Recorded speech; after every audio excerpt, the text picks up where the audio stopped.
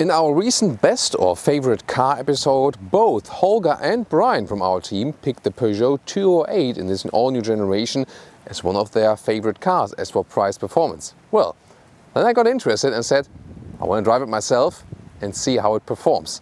Here, of course, in Thomas Blue, well, they didn't want to pay the licensing fees to me, so they called it Vertigo Blue. However, full review, Peugeot 208 in this new generation, today as a GT line and petrol version, and everything in exterior, interior and the driving experience here on Autogefühl in Full HD, full screen, full length. Let's go!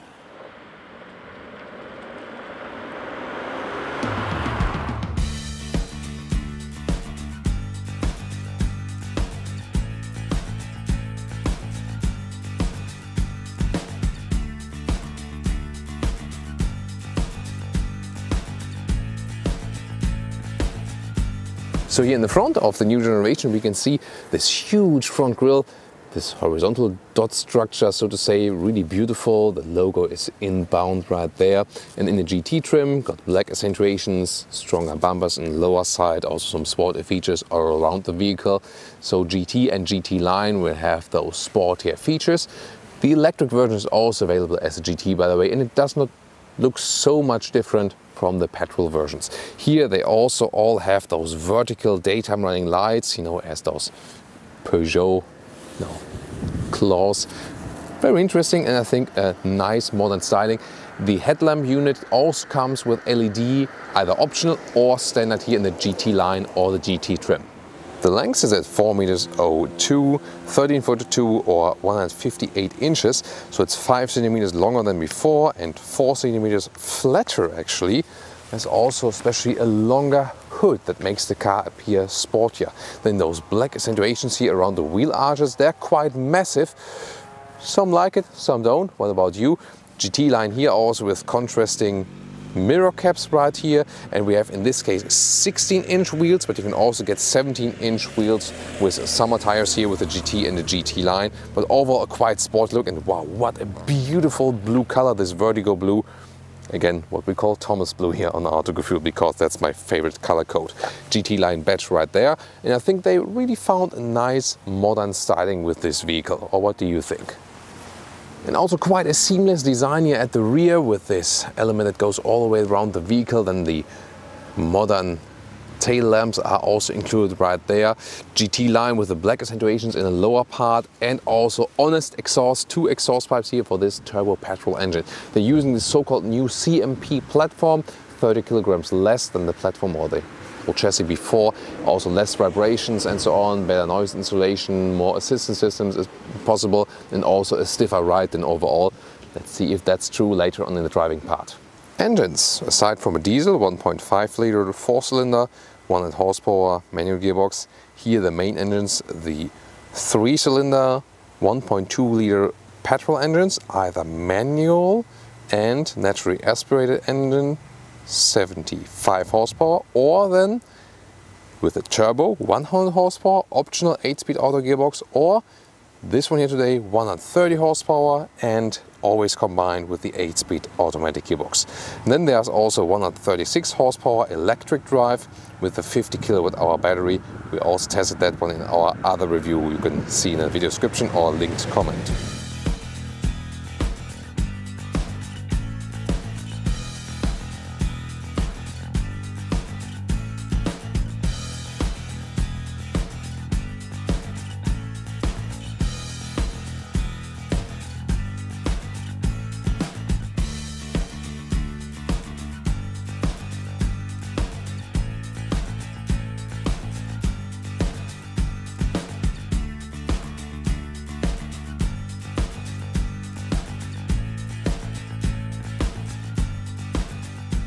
That's the car key right here. It's pretty thick actually, but you know, feels quite good.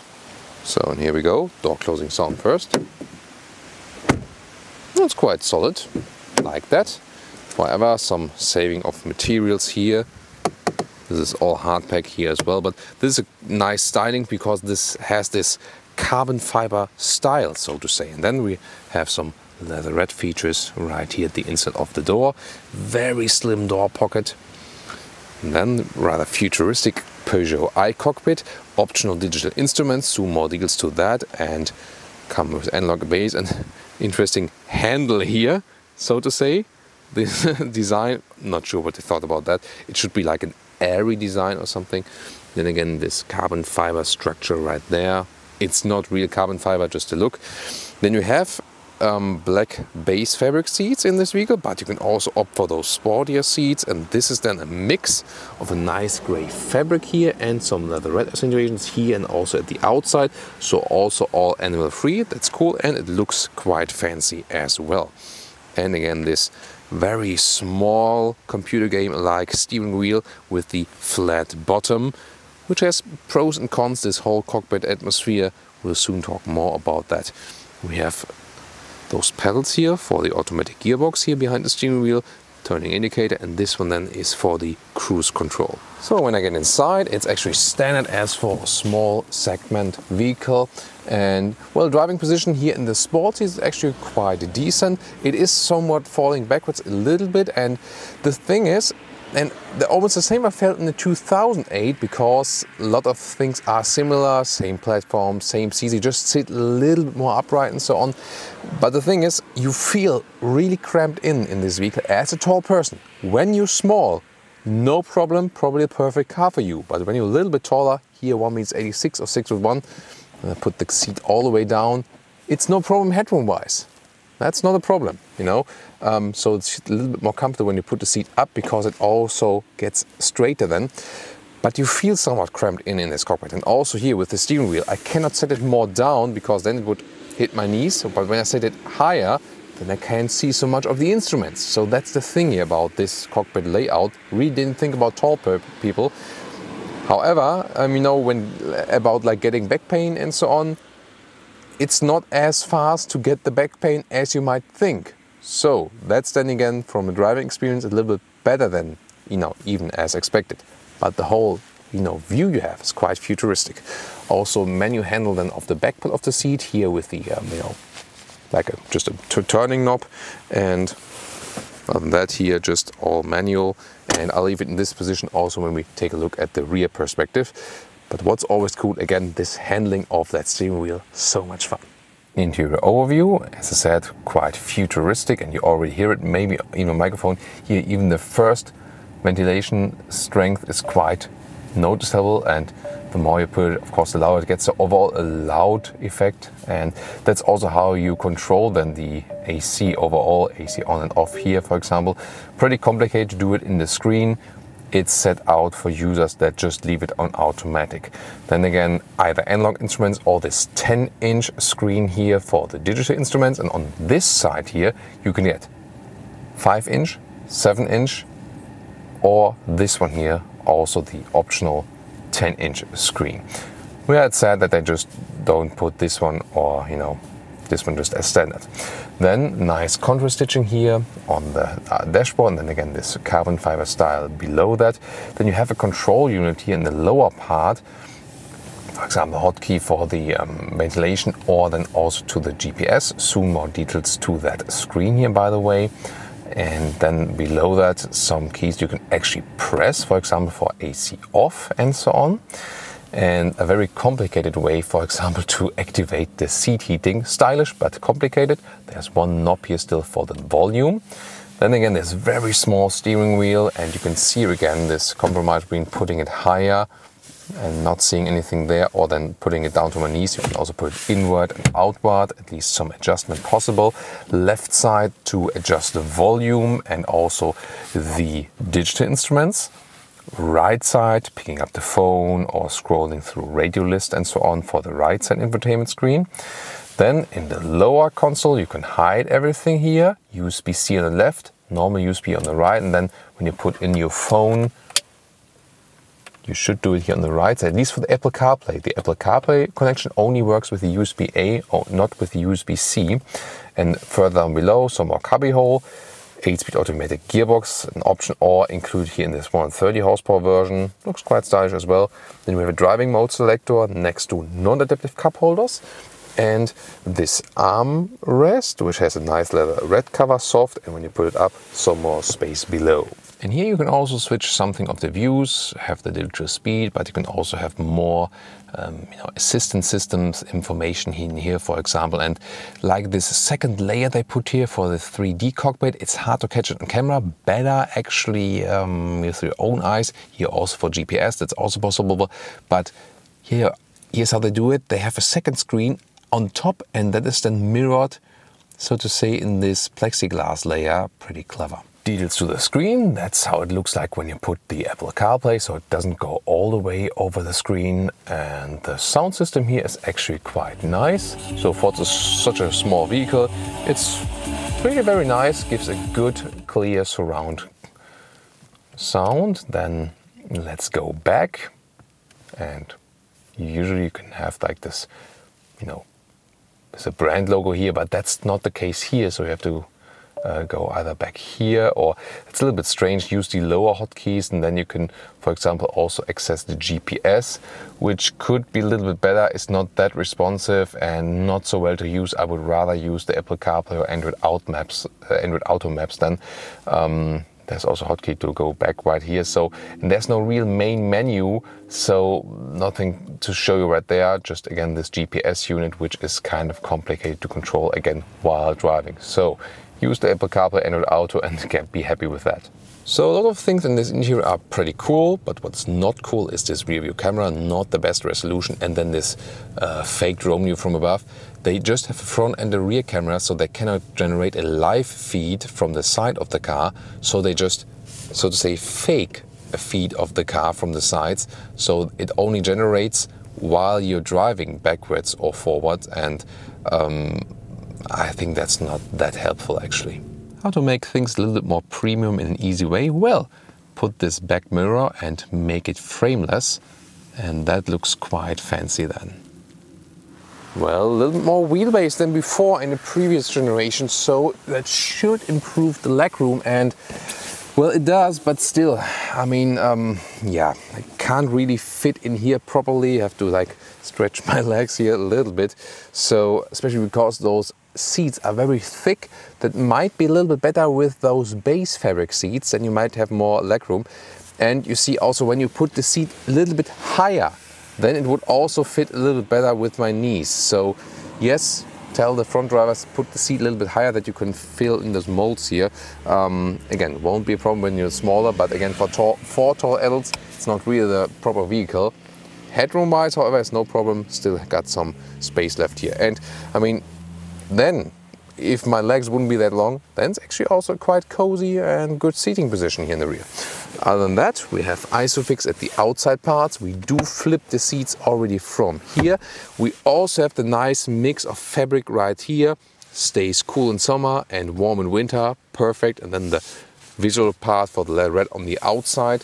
And in the middle part, we have two more USB chargers. 265 liters as for the trunk, and to get this figure they did not put in like another cover right here, so there's an step-ton to the seats. So in length here it's about 66 centimeters. You see here that would be the normal one. I already flipped this one, and the length here to the front seat overall is just about 1 meters and 40, and the width here is about a meter. Here in the side part, you can store some, loose stuff and so on. And when I put a backpack here inside, see, it already is okay right there, because up to the cover here, it's actually, like about 46 centimeters, and that's actually quite decent also overall for a vehicle. So you can get along, of course, not the biggest space. It's also about this segment here, of course.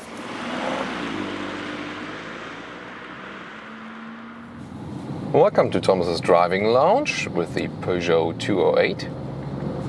In Germany we always say 208, like 208. But yeah, just however you want to call it.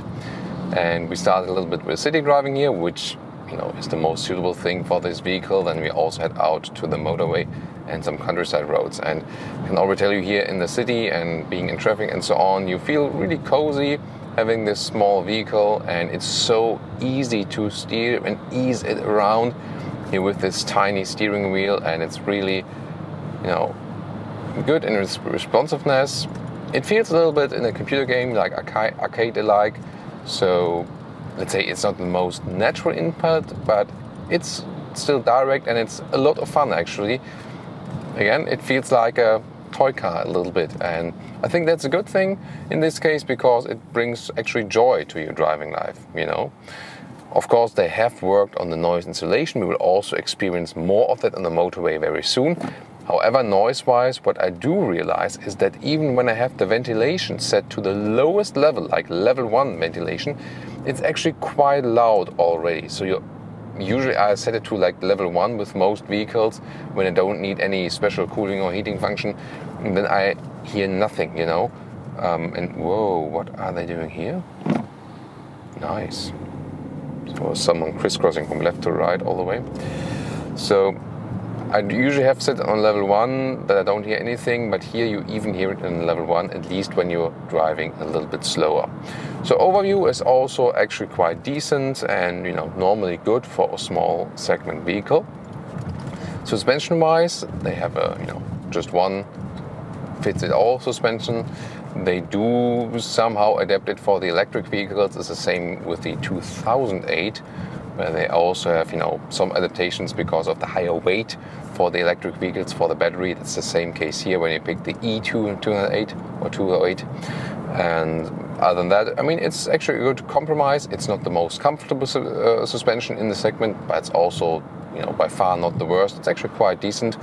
And it is really fun to slalom this car around because of this steering wheel, and it feels quite sporty, and you know, you can always hold on to this handle here. I told you earlier here with the, yeah, this very funny design here in the front. Also good looking at 3D cockpit.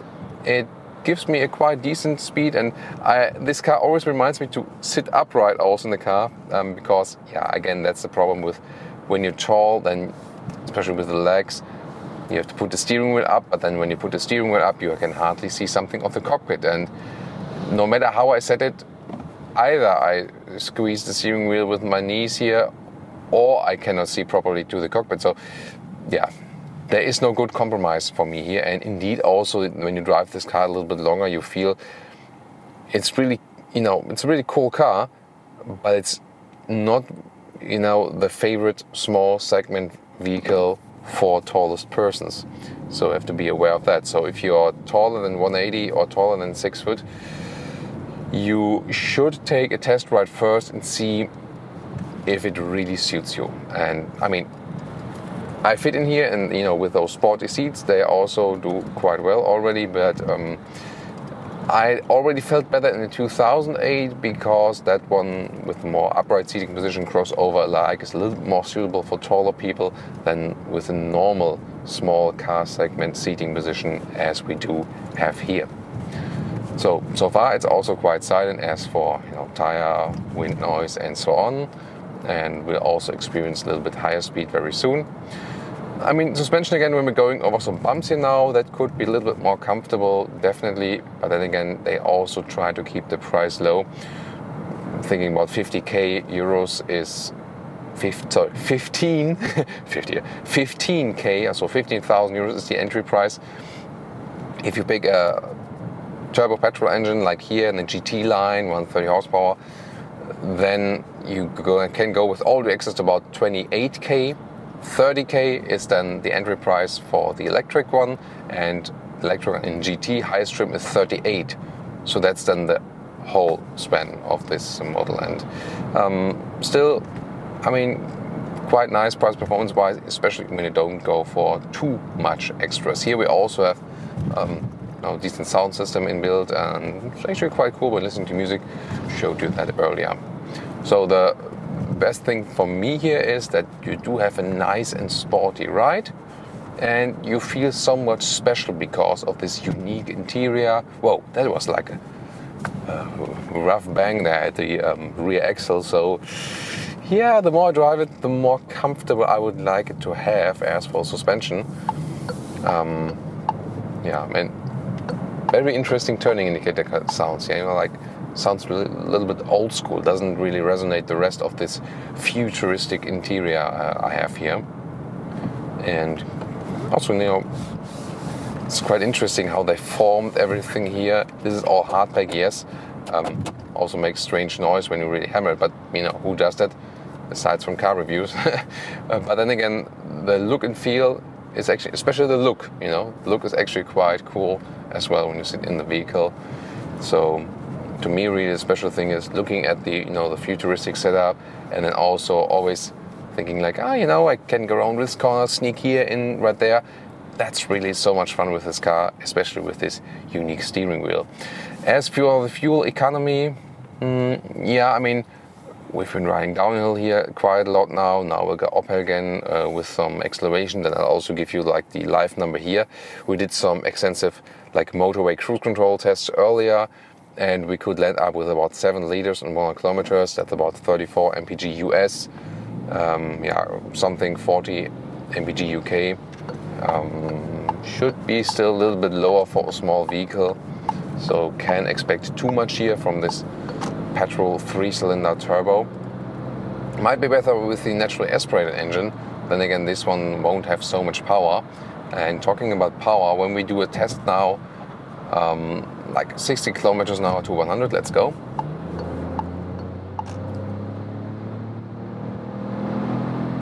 Plop, that's it. And you see, especially with the 130 horsepower version, you get along very well. You can also save some money and go for the little bit less horsepower version then, and still have the turbo as Brian recommended, for example. You always have to keep like this price performance ratio in check. Blind spot monitor here, you can see this, it's not a triangle as we usually have, it's like just a red ring or red rings. You know that the PSA group and also then Opel, they go for this very late approach of the blind spot monitor. Some do prefer that, some others, like me including, I rather prefer the early approach, because here again, when the car is coming, nothing, and now, just like in the very moment it is in the blind spot. And so people can argue actually that you say, you know, that's good, because then I just know when the car is in the blind spot. Yeah, you can follow this, but the other argument is usually you start your approach already, you know, when someone is coming from behind, and so you need the warning a little bit earlier in advance. That's what I really, you know, rather prefer, definitely. So here on the motorway, I think noise insulation is still good, and it's also better than in 2008, I have the feeling. That's also, you know, the car sits a little bit lower, also no wonder than in this case. There's still this separate stock column here for the cruise control, by the way. However, here, you know, again, I have the problem with seeing something that's done in the instruments. So yeah, there it is. Also blinded now, so you can set the cruise control here on the left column, get off here, and give you some agile drive in the roundabout. Yeah, it really feels cool and sporty. That's one of the main things. Also has this lane keeping assist that is actively keeping you in the lane actually. So now in this roundabout, there's no one coming right there. Give it a little bit more power. Very neutrally and balanced, really fun here. And now other side again, little tire squeaking, pushing the car, a little bit wet also on the road. That's really a lot of fun to do with this vehicle. So that's really, really cool. Yeah, one of the most fun vehicles, definitely. That's also something, oh, I actually want to get on here again to the motorway, but I'm not allowed to do that today, so I have to go around here. So now we drive a little bit slower, and I can guess test now. Oh, it's like, so the cruise control here, I can set a limiter or the cruise control. Yeah, 30 is the minimum limit, so there's no speed less than 30 kilometers an hour. So here we go. And there we can pause it as well. So it's really interesting to take a look at the 3D cockpit. It's a quite nice innovation actually, and especially if you could look at it a little bit better when you're a little bit smaller. And you can also change the views there, as I told you earlier. So that's, for example, for the driving aids and so on. So here you can see the distance to the cars is being kept. It's an adaptive cruise control we have in here as an option, and so far it's working quite well. So this lane keeping assist, rather something for the motorway, definitely. But that's also one thing, so they massively upgraded all of the assistance systems here in this vehicle. That's also one big advantage of this new generation. Brakes are also very well to control, and have a fine and good feeling over those. So no different driving characteristics. Most of the stuff is really well done. Also have a stop sign indicator here, for example, now. So this case it was actually a traffic light, but those stop signs have a traffic light. Why do they do that in Germany? Because when the traffic light at some point either fails or will be like shut off at night or something, then those signs count. Otherwise, always the traffic light counts, of course. Now again, setting the cruise control, see how the distance is being kept. And actually, we can try if the lane keeping assist already works already here. Sometimes the car reads the lines on the left and the right, and it depends. So on the right side here, countryside roads, sometimes it dissolves a little bit into this green at the side, and that can lead to that's not being recognized, for example. So it's always hard to say if the car really realizes that.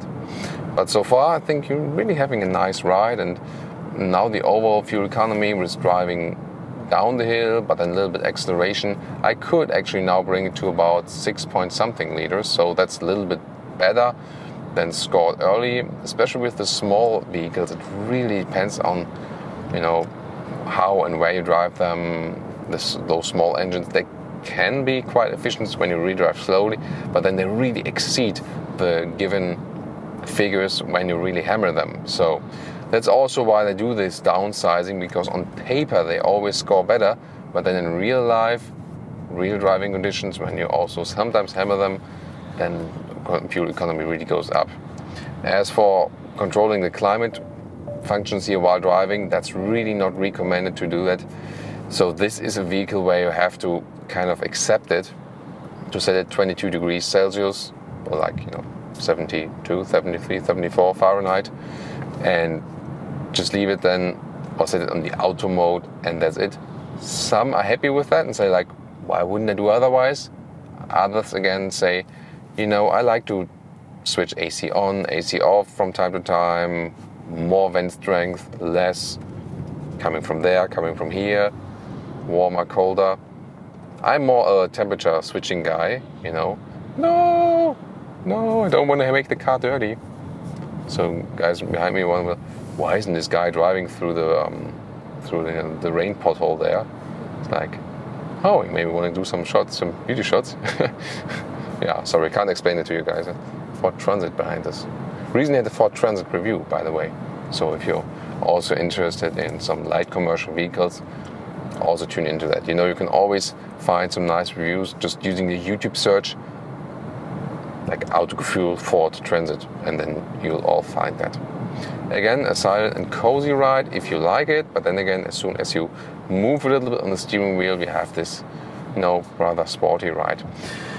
Then about the automatic gearbox, quite happy with that. 8-speed automatic gearbox, converter gearbox, and it's doing a great job. So no matter if slow or faster, such a pleasure, 8-speed, and that's also the way to go. We recently had in the Range Rover Evoque the 9-speed automatic gearbox, which is coming also from ZF. Should be good, but it's not. So this 8-speed automatic gearbox we have here, this is really, very well done, and it is of course a significant extra price in this segment. So a small vehicle easily gets more expensive when you pick stuff like that. And again, if you are in traffic situations, and just always, you can keep both hands at this steering wheel all the time. It's such a relief not having to shift. It can be really fun in a like Roadster or something. Yes, it can also be fun in a small car, and it also saves money. But if you want to invest the money in a little bit more comfort, then this one could be a cool thing, because the suspension you cannot upgrade, can't get more comfort from that, so you can at least get some more comfort as for the transmission, and I definitely like that. So You also have those shifting pedals right here, so you can always shift back if you like. You want to do a little bit more, responsiveness from the engine, or hold the right pedal to go back to the normal D driving mode. You can also set this M mode with the shifting lever here. Then it really sticks to the gears. For example, if you're rolling downhill for a longer time, like from a mountain pass or something, using more engine brake, that could also be something. You can also switch that back. Driving modes here, which are also present already in normal. Then you can also go to the eco driving mode. Then the throttle input is being reduced actually. So not sure if that's really very useful. You can also fine tune it yourself, of course.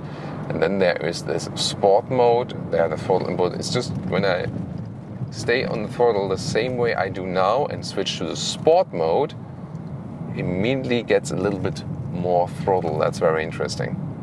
So, and it'll also change something from the steering characteristic. Yeah, in the normal mode the steering is a little bit lighter. In the sports mode I get a little bit more feedback from the steering. Well, it's not, I wouldn't say it's feedback, just a little bit harder to steer.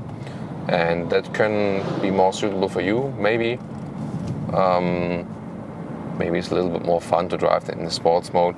But especially with the automatic gearbox, the shifting is changed. So in the sports mode, the RPMs are turned up just a little bit higher. In normal mode, and especially in eco mode, there's earlier shifting than for better fuel efficiency. So you can also play around with that just a little bit. You have to reach it here while driving. It's a little bit like T-Rex-like, especially if you have long arms to type on this one. But I mean, not sure if you would change it that often in this vehicle then. So overall, what can we say? Let's check again the fuel economy, which is now at again 6 liters and 1 kilometers. I think we can live with that. So that's a little bit better than with the motorway riding. So that's then 6 liters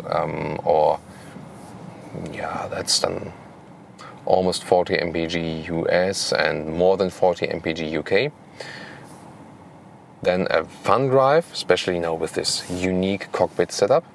Suspension could be a little bit more comfortable, more forgiving when you're driving over some humps and so on. Noise insulation upgraded here in the new generation. Better as for the assistance systems, that's also very well done.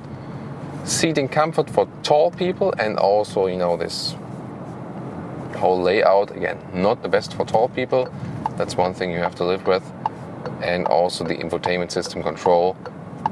Definitely use the Apple CarPlay, Android Auto, and 22 degrees Celsius AC automatic it is. Otherwise it will get very dangerous if you try to change something then there while driving. So again, the pros and cons about this vehicle here in our driving part. Hope you really enjoyed it here together with me. And we have actually 2 nice more countryside corners which you can also enjoy together with me here in the sunshine. And with those impressions we leave the driving part and head on over to our very final conclusion for today.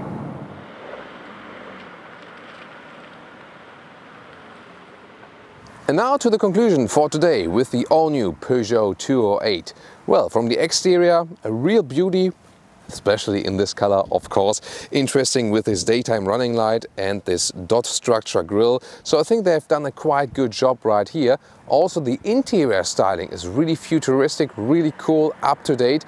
Yeah, with this Peugeot iCockpit, it does have a lot of advantages. However, for tall people, it's really hard to find a balance between not, getting close to your knees and still being able to see everything in the cockpit very well.